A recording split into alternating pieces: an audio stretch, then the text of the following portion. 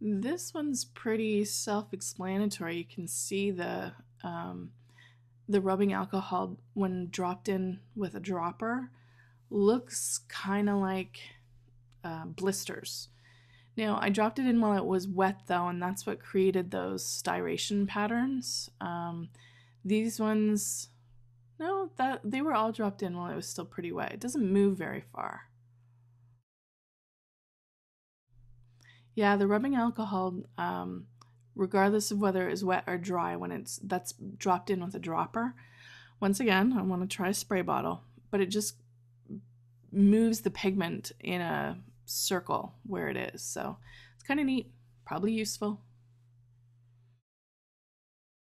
The watercolor was pretty cool. And I think this has something to do with the Viridian and the way that Viridian dries almost like plates, like slate plates that move over top of one another, because it dried really styrated. It was really, I don't know, rocky. It looks pretty cool.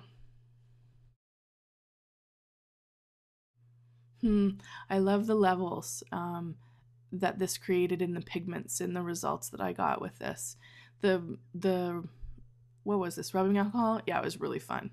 It looks really neat. I want to try it with a spray bottle. You can see what's going to happen, right? You know what kind of videos are coming up after this, where I'm spraying stuff in a spray bottle.